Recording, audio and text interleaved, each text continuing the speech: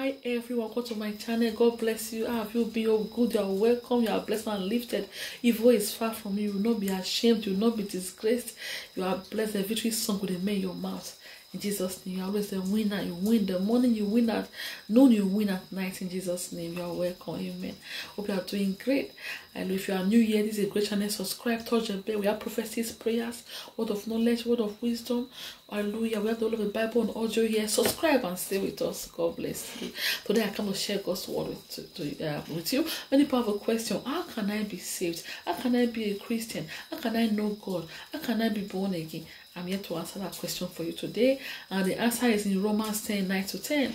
So if you declare with your mouth Jesus is Lord and believe in your heart that God raised him from the dead, you shall be saved.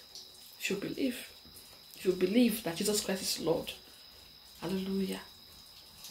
You believe in your heart. Hallelujah.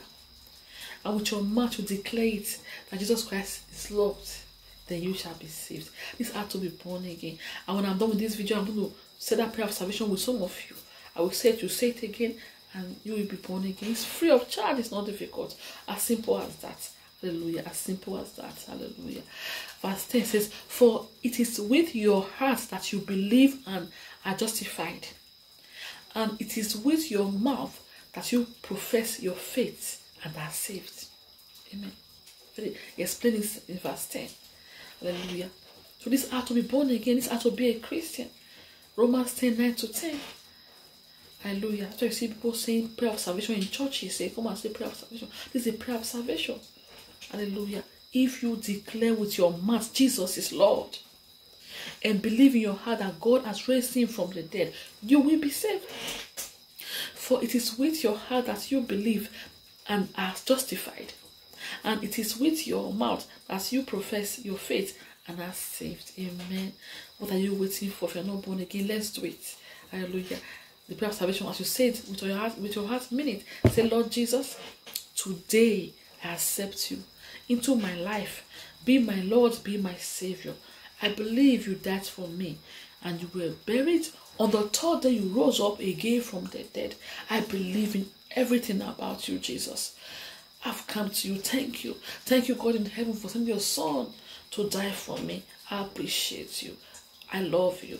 I accept Christ as my Savior, as my Lord. In Jesus' name, amen.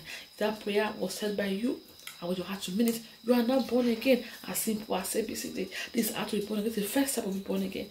Now you have done this first step. The next thing, look for a church where they teach the Bible, where they preach, so you can go there and grow. Don't say, oh, fake churches. They are still real churches. Pray that God should lead you and guide you to one. And I prayed years ago that for God to lead me to one. And He did. Pray that same prayer and God will lead you to one. And stay there and serve God and worship God. God bless you. I'll see you next time. Stay safe. Bye.